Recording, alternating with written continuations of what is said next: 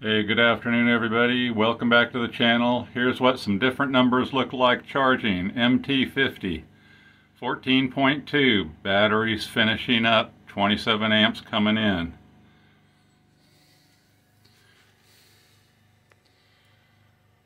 The inverter, 13.8. The monitor, 13.87. Voltmeter on the terminals, 13.7. Victron charger, 14.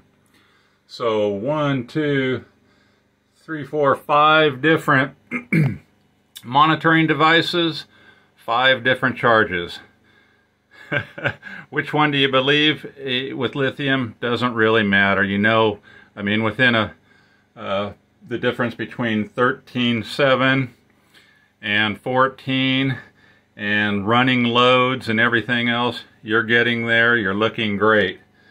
So thought that was an interesting little display. 13.87, 13.8, 14.2, chasing voltage. So I can't get any more precise than that. I accept the fact of where I am, fully charged. Good enough. Call it a day. Aloha, everybody. Oh yeah, just a little progress report. I would be remiss not to mention second string, 500 watts, all up.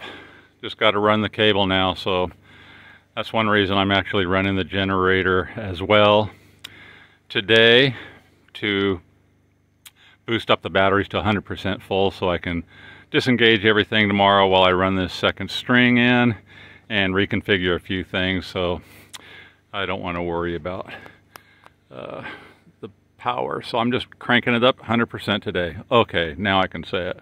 Aloha, everybody. Catch you later.